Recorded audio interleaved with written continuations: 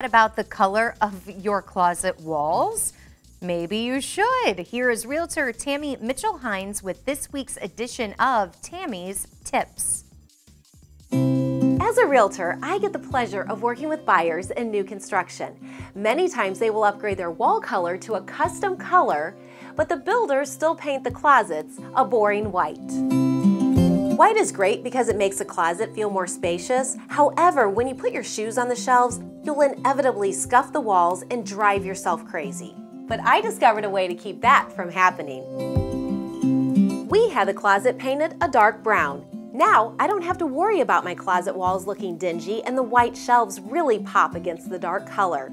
Now, it might not appear as spacious, but that's what good lighting is for, which leads me to another tip if you are selling your house. I like our sellers to have the lights on for the buyers so the house looks inviting. When you do this, check to make sure all the light bulbs are of the same tones. You don't want one lamp to be a cool shade and another one to have a warm tone. When selling, continuity is the key for lighting.